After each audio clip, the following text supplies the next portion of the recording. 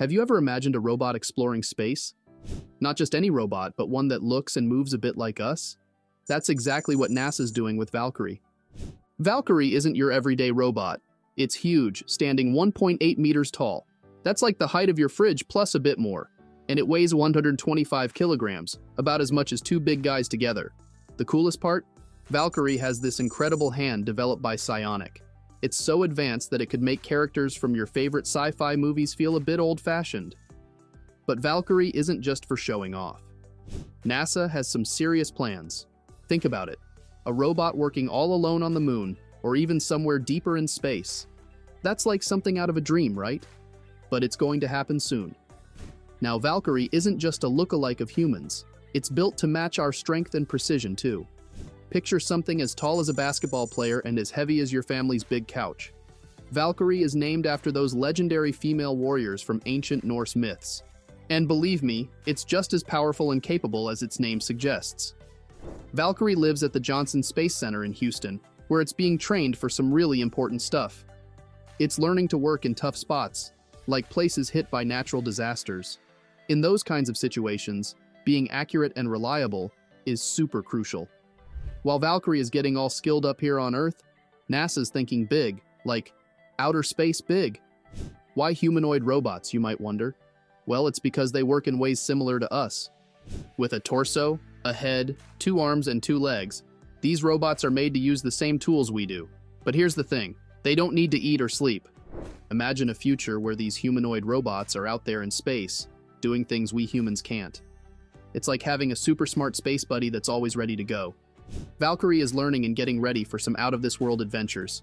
We're talking about a robot that's not just built to survive in space, but to thrive there, doing things that are currently just a dream. Sean Azimi, who leads the dexterous robotics team at NASA, says that humanoid robots like Valkyrie are destined for more than just looking like humans. In space, Valkyrie could do things that are way too dangerous for astronauts. Imagine it out there, cleaning solar panels or fixing stuff on spacecraft, floating in space. Sounds like a scene from a sci-fi film, doesn't it? But this could actually be what happens in the future, helping astronauts to focus more on exploring and discovering new things. Now here's something cool. Valkyrie has gone on a trip to Australia. It's set up shop in Western Australia, working with Woodside Energy in Perth. And this is no holiday. Valkyrie is there for some important work. Valkyrie, with all its robotic skills, is there to take care of business at Woodside Energy's remote and uncrewed offshore facilities. It's like having a super smart, always reliable robot making sure everything is working perfectly and safely. The aim here is to make things safer, not just for the people working there, but also for the environment. But remember, NASA didn't build Valkyrie just to work in the energy sector. They're using this opportunity to test and show off what Valkyrie can do.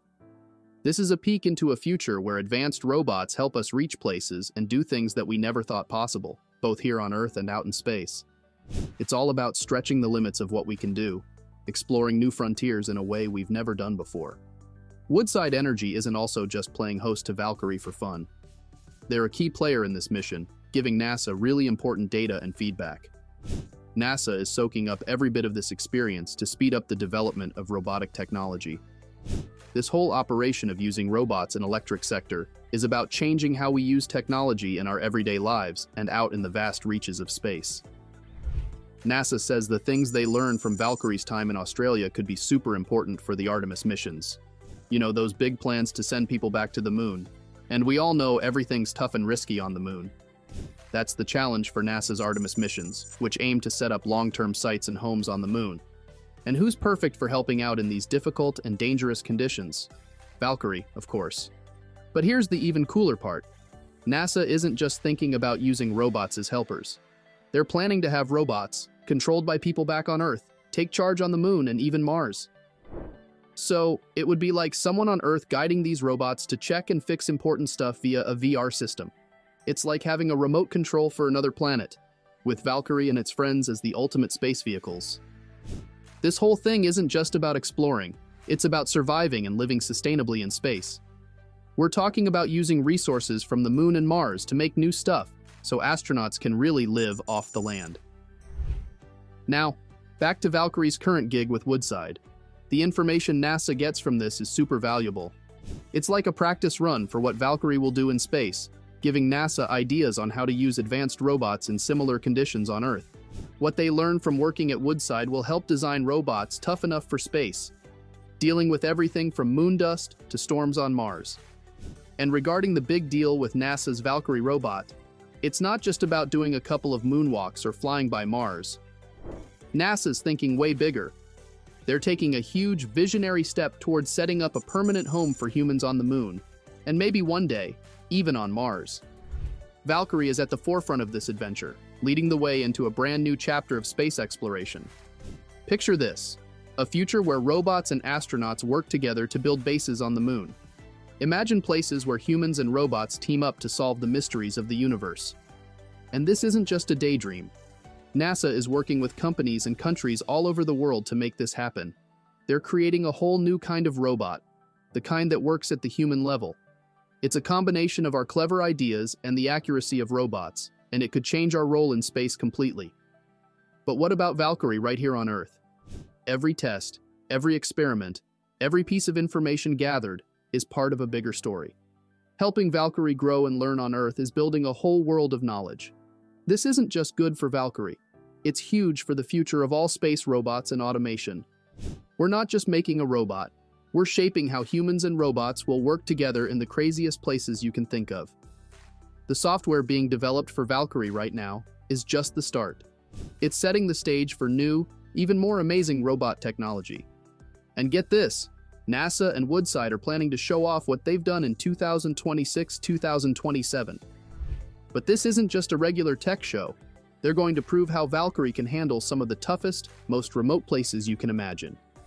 As we finish up our video about Valkyrie, just remember, this is only the start. The journey to the moon, Mars, and even farther is a long one, full of hurdles. But with robots like Valkyrie and the ones that'll come after it, we've got what it takes to face these challenges. The future of space exploration is really exciting. We're talking about a time when humans and robots will explore new worlds together, step by step. I hope this talk has sparked your interest and opened up your mind to new possibilities. Got any questions or want to share your thoughts? Feel free to drop them in the comments. We'd love to hear what you think. And don't forget to subscribe to our channel and hit the bell icon. It's the best way to keep up with all our regular informative videos. Thanks a ton for hanging out with us today. We hope you're walking away with your imagination buzzing and feeling super inspired. Keep aiming high, and good luck with all your adventures. Until we meet again, stay curious, stay excited, and keep on exploring. And do let us know if there is any topic you want us to cover. And also share any suggestions you have for us related to anything. Thanks again for watching, and see you in the next video.